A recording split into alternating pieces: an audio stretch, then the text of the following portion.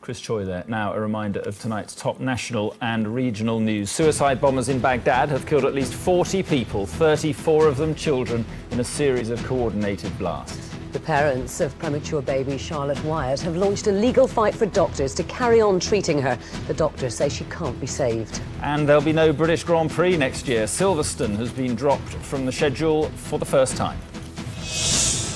And our top stories tonight as Ken Bigley's ordeal enters its third week. Tony Blair tells Granada Reports he'll listen to the kidnappers, but he won't negotiate. And new hope for baby Abby, who has a muscle wasting illness. Doctors at Alder Hey will now give her new drugs to help prolong her life.